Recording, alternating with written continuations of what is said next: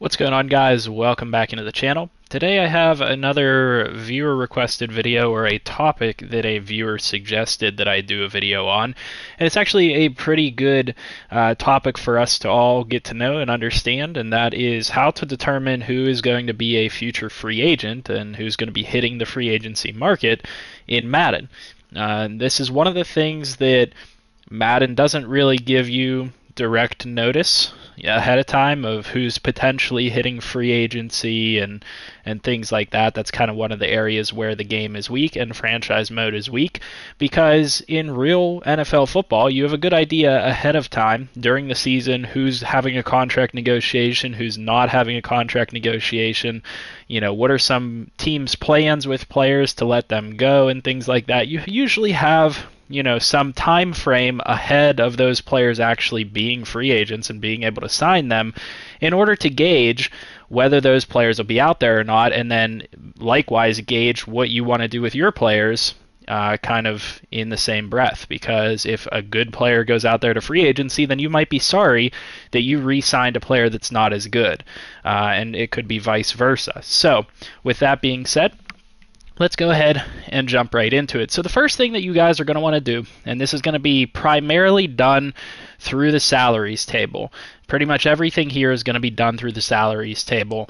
When you really want to start monitoring this, if you really want to get a jump on who's going to potentially be a free agent in the future, is you want to start by sorting teams and positions. Let's say there's a specific position you want, or you can just sort by a team and sort through this way. You're going to sort and find players that have 1 or 0 years left on their contracts. Now, there are a couple of important things here. So during the regular season, you're going to be looking for players with 1 year left on their contract. Anybody is going to have at least 1 year left on their contract during the regular season. And that 1 year left on their contract means that at the end of the season, their contract will be expiring. And if you monitor that throughout the season, let's say, we're in week 1, and for example, I want to bring in Rashad Penny. I want to monitor his situation closely.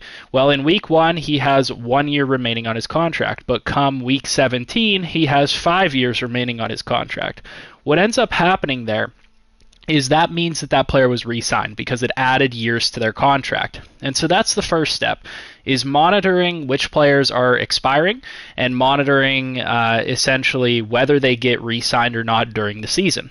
And so that's step number 1. Step number 2 is when you get to the off season, or rather the playoffs, I should say, you're going to get a good idea of who is actually expiring, because once you get to the playoffs and a team is eliminated from the playoffs, you're going to see that the players transition to having 0 years left on their contract that haven't been re-signed during the season. So this is your best indication. If you really don't want to put a ton of effort into it, but you want to get a good idea of who's going to be up for negotiation, in a final contract situation after the Super Bowl, you can look at team situations and see who has 0. So I know Chris Carson is going to be up for a final contract or tag after the Super Bowl week. Shaquille Griffin or Shaquem Griffin. You guys are going to see various other players that have this. Super important that you guys check this during playoff time, because this is whenever players really start to see 0 years remaining, and you'll see who teams chose not to re-sign during the regular season. And this right here can be an indication of whether that player rejected a contract, or they just chose not to negotiate with that player. And so players on this list with 0 years remaining during playoffs and things like that are going to be really good players to keep an eye out for, because more than likely they're going to be hitting the free agent market. Now, like I said, there's going to be that 1 week after the Super Bowl where teams can still sign these players and tag these players. So you have to keep that in mind. But the other thing, while you are doing this during regular season and postseason, the best way to do this is to cross-reference which players are up for contract negotiations here with how much cap space a team has left over. So the Seattle Seahawks, for example, have $43.7 million in cap space. So you can be pretty sure that if they wanted to, they could re-sign these guys back to the team. However, there are some teams that are going to have really low cap numbers. Right now, see if we can find somebody just by scrolling through. There are going to be teams that have pretty slim cap numbers whenever you get to this point in the season. So Chiefs, for example. Anybody that would have 0 years left on their contract for the Chiefs, you can pretty much expect that that team is not going to be able to re-sign them because they only have $2 million in cap space. Likewise for the Eagles, for example. You can 100% expect that Jalen Mills, LeBlanc, Peters, Gary, all of these guys with 0 years left on their deal are going to be free agents. You know that 100% for a fact because they don't have the money to re-sign these guys come the off-season re-sign phase. And so that is the best way to do it, is to tell during the season whether they have 1 year on their contract, during the postseason if they have 0 years on their contract, and then cross-reference that with the team's cap situation, and you'll be able to see fairly quickly whether a player has money or whether a team has money to re-sign those players or not. Now that is obviously can still be a bit of a guessing game. You know, we know the Eagles are in a bad cap situation, and going to the future they're still going to be in a bad cap situation, but that's our current year cap space. So next year's cap space is going to be a little bit higher, so you have to factor that into account. Now, what I want to say is that there is one surefire way, and it's not, I don't want to say it's surefire, I don't want to say it's guaranteed, but this is the best way to tell if a player is going to be a free agent or not. If you hit the off-season re-sign stage here, and then you go to the salary management and you check for teams with players that are left to re-sign, CPU teams especially, you're going to start to see players, again, with 0 years left on their contract, and that is a pretty good indication that these players will be hitting the free agent market. Now, this is not a 100% foolproof way of doing it. There is no guaranteed way to determine whether one player is going to hit the free agent market or not. But if you've arrived and you want to put in the least effort possible but still get a good idea, if you've arrived at the offseason re-sign phase, this is the most basic way to do it. Get to the offseason re-sign phase. This is where they have their last chance to negotiate with a player. This is where they have their last chance to tag a player, or their only chance to tag a player. Go to your salaries table and sort team by team and find the players with 0 years left on their contract. Those are the players that will most likely be hitting free agency. And you will get a pretty good idea of who's going to be out there and who's going to be available for you guys to sign. And, you know, likewise, you can still cross-reference that with their cap space up there. So for example, we've now hit the next season.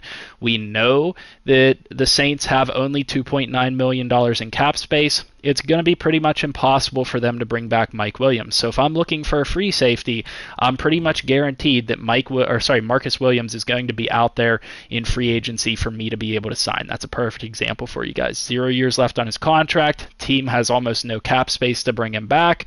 That is going to be a player that's going to be out there in free agency. And that's the best way for you guys to be able to tell who's going to be out there, who's going to be a future free agent, who's going to be potentially available.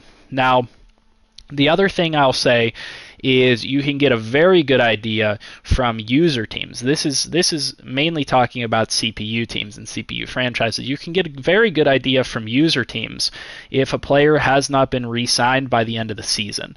Because if a player hasn't been re-signed by the end of the season, generally speaking, you can assume that they're trying to get a cheap negotiation with them in the offseason, and chances are good that that's not going to work out for them.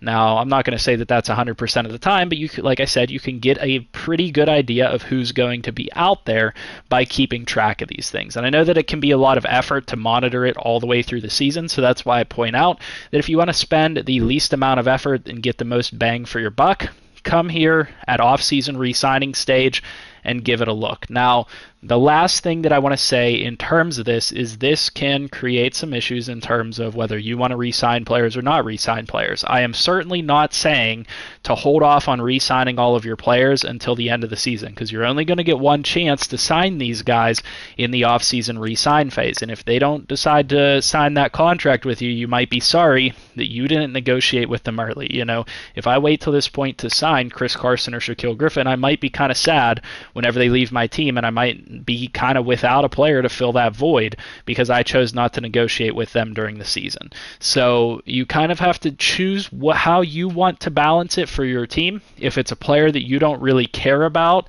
or you're looking for an upgrade at that position, then more than likely you're better off waiting till this off-season re-signing phase to try to offer your guy a contract after you've looked at who is potentially hitting the free agent market. Guys that you definitely want to keep around, negotiate a contract with them during the season and get them back on your team. Guys that are kind of in the middle, so you're not sure whether you want to bring them back or not, towards the end of the season is whenever you're going to get maybe a better picture of whether you should bring them back or not. So that's all I really have to say in terms of it. There are some pretty good ways here for you guys to monitor this information and keep track of whether players are going to be, future free agents in the offseason and things like that or not. So hopefully this information is helpful to you guys. I don't know if you guys have ever thought about doing this. I know that this is something that's just kind of been regular for me. It's kind of routine for me, I guess is the way to put it, that I go through and I just monitor salaries and see who's on expiring deals and stuff like that. And sometimes those are guys that I trade for you because you can get them for cheaper, or I let them hit the free agent market. And I know that they're out there, so I don't re-sign players at those positions that I want to bring in that free agent player. So with that being said, hopefully this video was useful to you. If this information was useful and you guys want to continue to see more of this type of video answering your questions and things like that, leave a comment down in the comment section and let me know what you guys want to see next. Like the video, subscribe to the channel if you're new, hit that bell notification button, and I'll see you guys in the next video. Hope you guys have a good one.